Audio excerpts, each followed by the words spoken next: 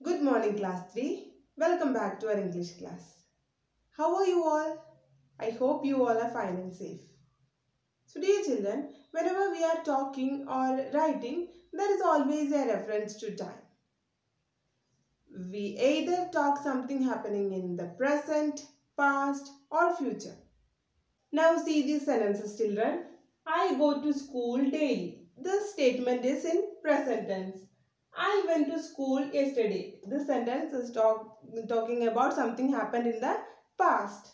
I will go to school tomorrow. So here in this sentence we are talking about something is going to happen in future. Every sentence is either in present tense, past tense or future tense. And it is a verb in the sentence which shows the time and decide and these verbs decide what the tense of a sentence. Okay. Children, there are three types of tenses: present tense, past tense and future tense. Today we are going to start with the present tense. It has four parts and today we are going to learn about simple present tense. So let's get started. Lesson 13, simple present tense. Simple present tense is used to talk about our regular actions, things that are always true, for expressing our thoughts and feelings, for giving commentaries, reviews, and much more. Let's learn with some examples. We use present tense to show a fact or something that is always true. Examples: the sun is in the center of the solar system. The dog guards our house. Parrots like to eat chilies. It gets too cold in winters. Here, all these things are always true as they are facts. That is why we have used present tense here. We always mention our daily routine in present tense. I work in my office from 9 to 5. I take a bath at 8 in the morning. I have my breakfast at 9, lunch at 2 and dinner at 8. I brush my teeth twice a day. I go for swimming classes daily. He plays tennis every day. All these sentences tells about the daily routine. So we have used present tense here. We always use present tense to express our opinions, thoughts and feelings. We should always respect others. She is a talented girl. He is an honest man. All these sentences expresses the opinion, thoughts and feelings, and so they are always expressed in present tense.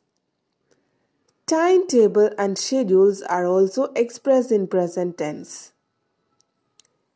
The zoo opens daily from 8 a.m. to 7 p.m. The first train for London leaves at 5:30 a.m.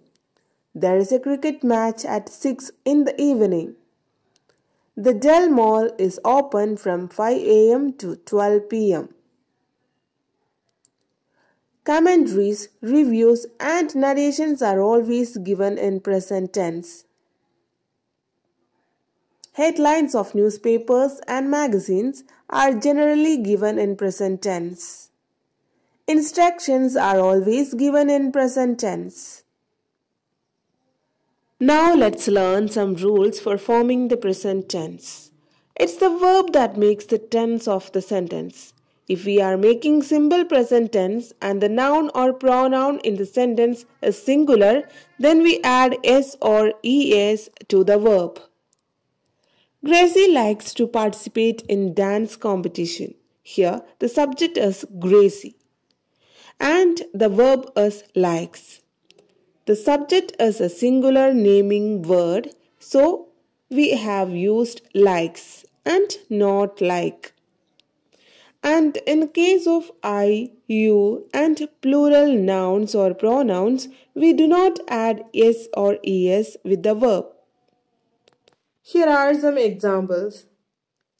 Girls like to dance. Here, the subject or the noun in the sentence is girls, which is a plural naming word. So we have used like and not likes.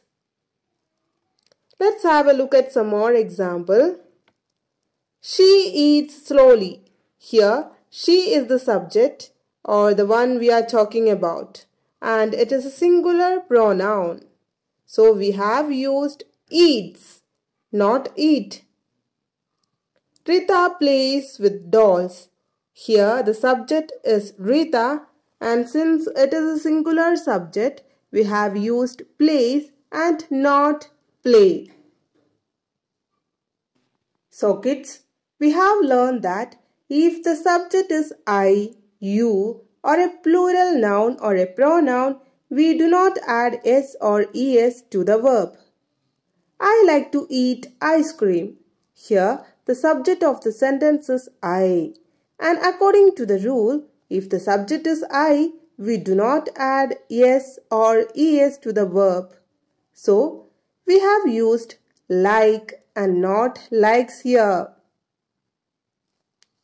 You dance very well. Since the rule is that when the subject is you, we do not add s or es to the verb. So we have used dance and not dances here. They always play with a football. Here the subject is they, which is a plural pronoun. So we have used play and not plays here.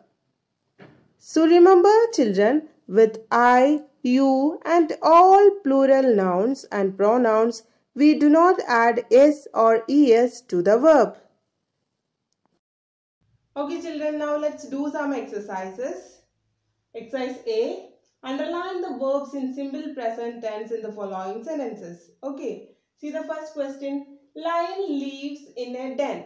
Lion lives in a den. Here the verb. What is the verb in the sentence? Yes, live. Right. So lion is a singular subject. That's why we added yes with the verb.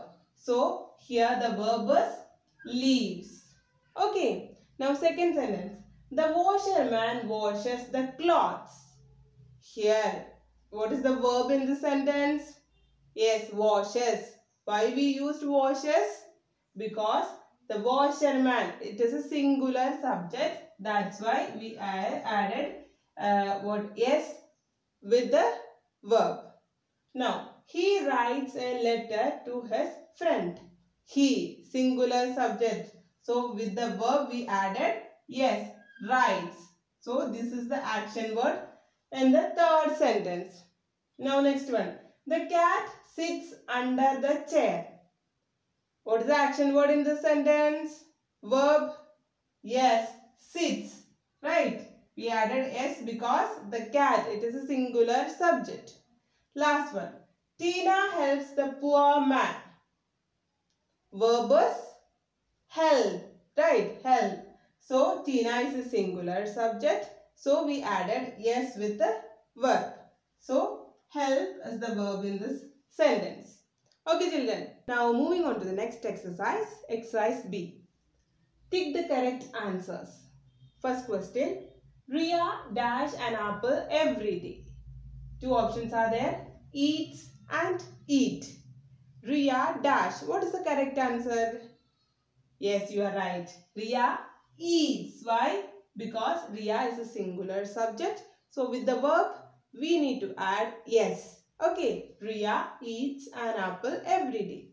Second question. They dash rudely. Talk and talks. What is the correct answer? Yes, they is a plural pronoun. So we no need to add yes with the verb. So they talk rudely. Talk is the correct answer. Okay. Third question. The hen dash eggs. Lays and lay. The hen, singular subject. So with the verb we need to add yes. So correct answer is lays. The hen lays eggs. Now we dash to eat ice cream. Like or likes? We. Yes, we is a plural subject. So no need to add s with the verb. We like to eat ice cream. Last one. Rani dash very well. Rani is a singular subject. So with the verb we need to add yes. So correct answer is sings. Rani sings very well. Children, now one more exercise is there in page number 41, exercise C, that you have to do as a homework. So children, that's all for today's class. We'll meet in the next class. Till then, bye.